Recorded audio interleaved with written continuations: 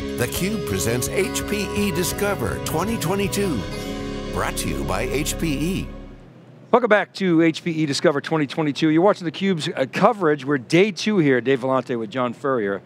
Heiko Meyer is here. He's the Executive Vice President and Chief Sales Officer, relatively newly minted Chief Sales Officer at HPE, and Paul Hunter, who's the Senior Vice President and Managing Director of North America for Hewlett-Packard Enterprise. Gentlemen, welcome to theCUBE. Thanks for having us. Heiko, this is the first time back in Vegas in a while, 3 years I think it's been, and you're first as the Chief Sales Officer. Yep. What's the vibe like? How's so it feel? Cool. I can tell you, it's so cool. You walk down the hallway, everybody's smiling, and you see people from you have seen 3 years ago, or in this format on your screen the last 2 years.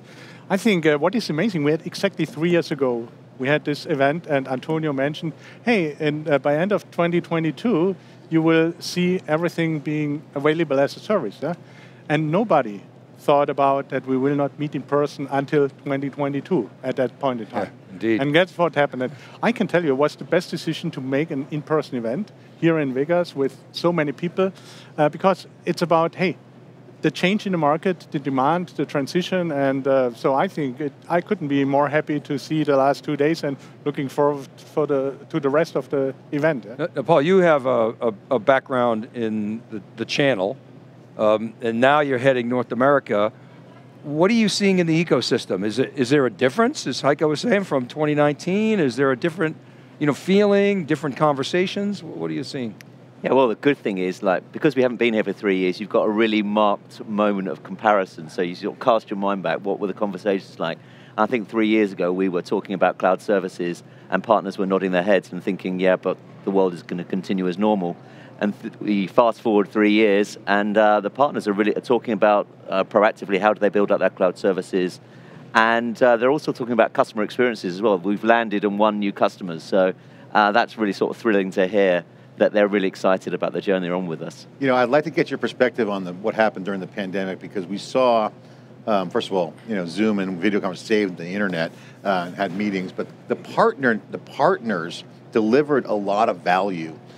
Customers had to pivot, or if they had a tailwind, they took advantage of it. Some had headwinds with the pandemic. Everyone's working at home, so a lot of disruptions for all the companies, but a lot of the partners had success during the pandemic, and because they have that solution. What was the learnings that you guys saw during the pandemic? Because now with cloud scale, hybrid, mainstream, and now a steady state, people lived it, and partners delivered a lot of solutions in hybrid mode, in virtual mode. What was the learnings for you guys coming out of that with customers and partners? I think, first of all, we all learned during the pandemic that you can do business in a different way. But as well, you learned how to pivot faster in the digital transformation. This makes a difference, and this creates value. And I think together with our partner ecosystem, we were able to develop faster solutions there, while we developed everything as a service and came up with more and more cloud services. The good thing is, it resonates. And our history with the partners is, I don't know, as long as I can think back in my career. And you only can do that together with the channel partners. And I think they appreciate that we learn from each other. We do the same enablement from my guys, like from the partner guys, and this close relation, I think, made a difference. In 2019, GreenLake as a service was really a financial vehicle, right? And now that's evolved, and now 2 years on, 3 years on, it's actually a cloud service. Absolutely. And so, what's the resonance been with customers? Because everybody says they want that cloud experience. They may not all want OpEx, but so what have you hearing from customers? So first of all, what I hear is not the if, so the strategy is clear. The customer, they love it, they like it, they want to have the cloud-like experience. And guess what, we have 70 cloud services now, and we have announced a lot of new ones the last couple of days. But it's not so much the if they should do this, it's more the question, how can we help me to scale faster, And that's the feedback I got the last couple of days. And for us, it's a motivation. We're on the right track.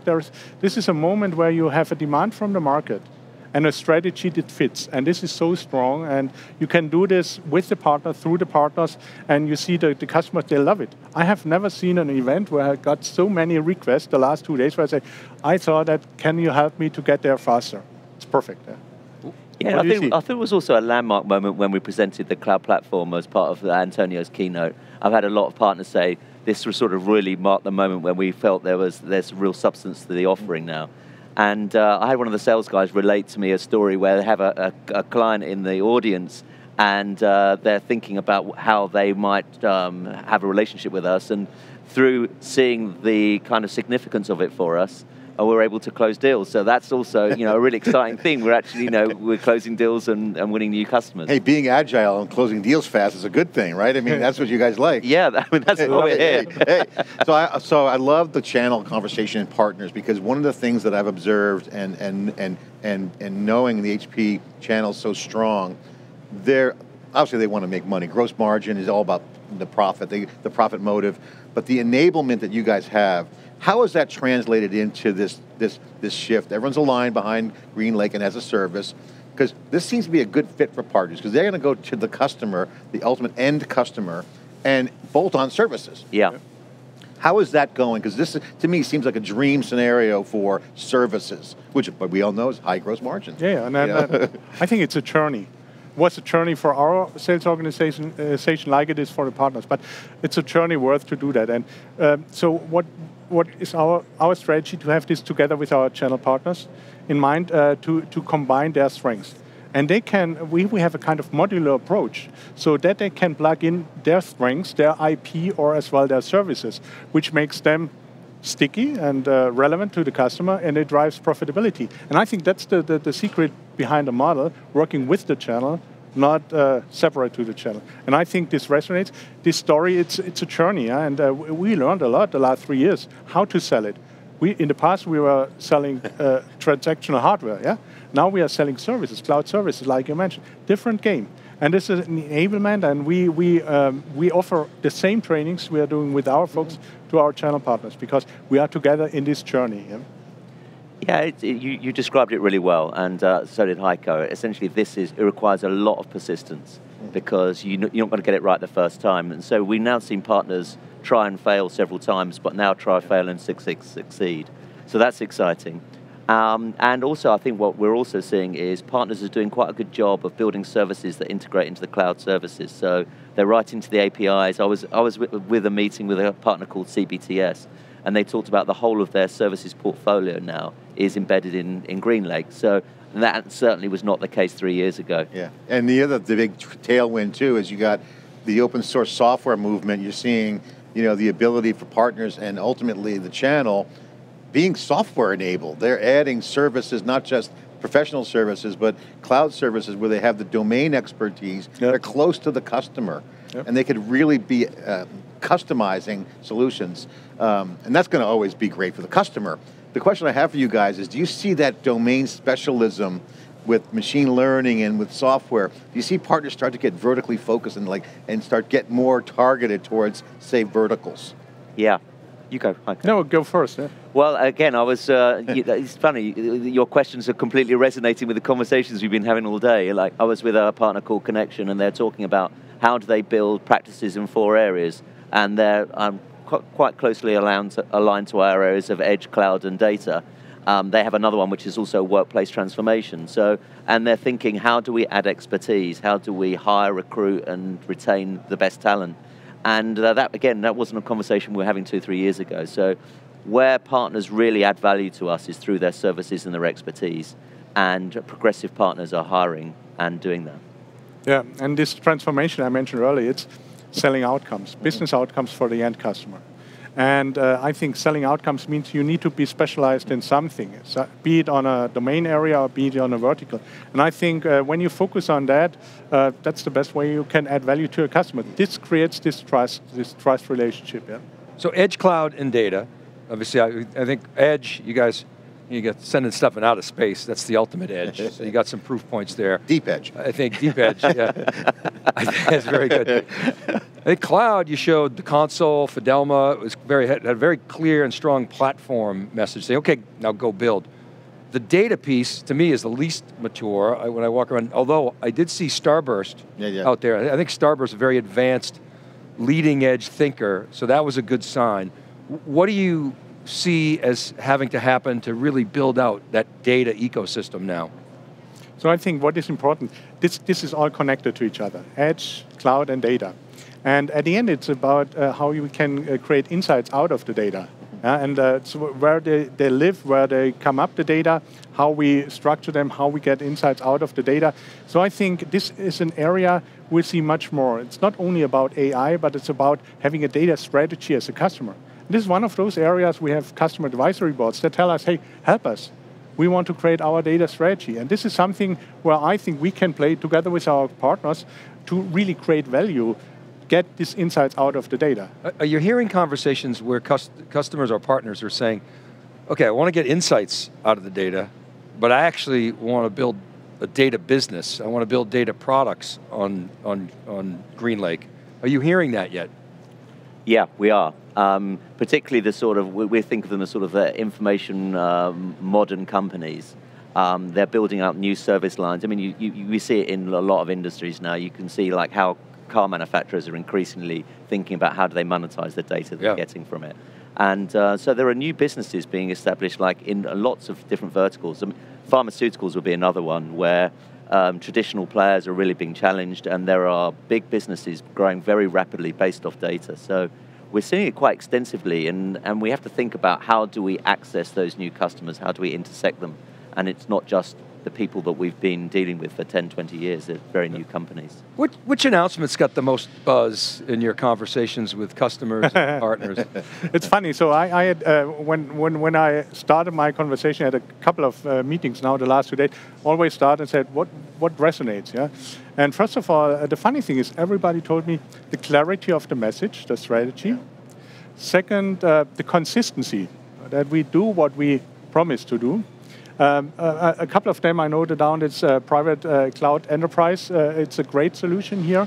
And then what I hear as well, with our clarity in the strategy, we are leapfrogging the competition. That's what I get out of these meetings, and I think that's the best compliment we can get for the 2 days, yeah? Yeah, I think the platform and the conversations around machine learning, AI, we even had an HPE executive talk about quantum. Yep. So you guys are already starting to think about what's around the corner, and I think if the platform works, the test will be, and the results will be enablement. Ecosystem will be flourishing, and we're going to watch that. So I want to get your take on the early shift, because I think this year with GreenLake and the platform, it's maturing and up and to the right, no doubt about it. We see the momentum.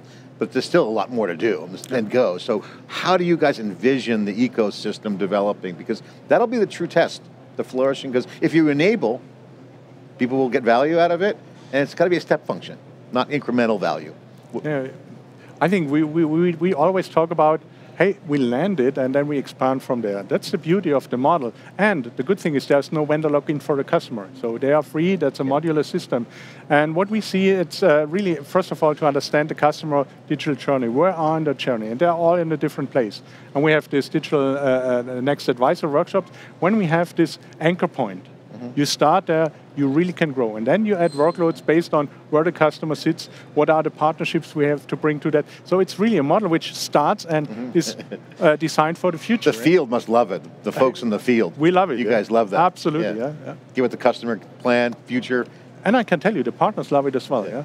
Got it. When I talk to CIOs, I ask them, what's changed, with Ukraine and supply chain and inflation and rising interest rate. What's changed in terms of your assumption from the beginning of the year? Let's say, in terms of IT spend, and they're saying, well, not a lot actually. We're going to continue to spend. Yeah. We are reprioritizing. Yeah. We're robbing a little bit from over here to put it into security. Yeah.